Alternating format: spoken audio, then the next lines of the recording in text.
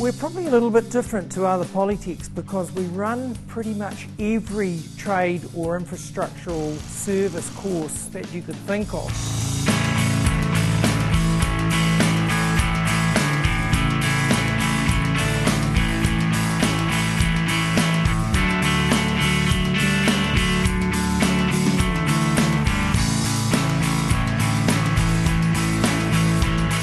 We have wonderful facilities.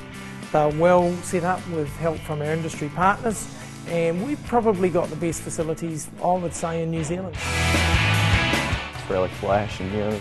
We've learned to use lots and lots of different machines, like the guillotine there, and the press over there, and the rollers. I mean, this sort of stuff you had no idea a year ago.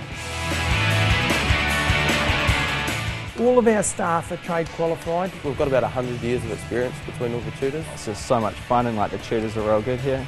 Everything's clearly explained. It's all hands-on mostly, you do a bit of classwork and then in the afternoon you get into the workshop and learn some skills.